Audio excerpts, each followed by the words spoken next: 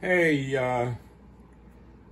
when I was a little boy, I was exposed to the teachings of the Talmud and the Old Testament.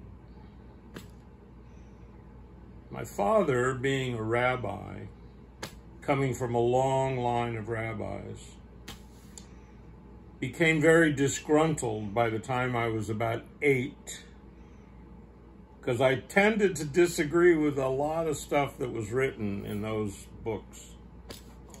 And then I got to this point where I just didn't believe in a specific God, an anthropomorphic deity.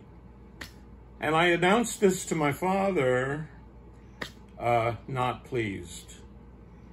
Then, of course, I got the negative reaction not only from my father, but the community in which we lived. So the negative result of what I was thinking was pretty bad.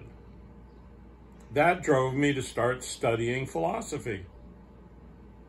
And I had to critically think about like all these different philosophers and all the different things they thought. And so I learned to critically think, and I learned about a lot of things about what people think. And I started to develop my idea of what is fact and what could be part of truth.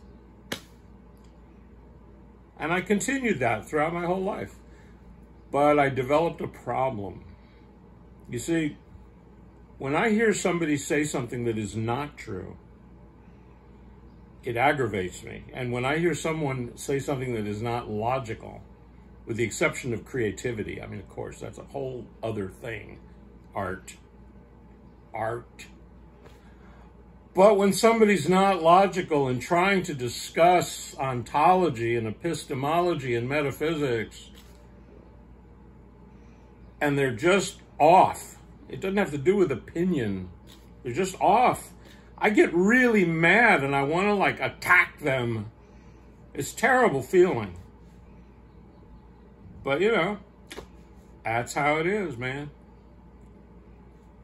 Okay.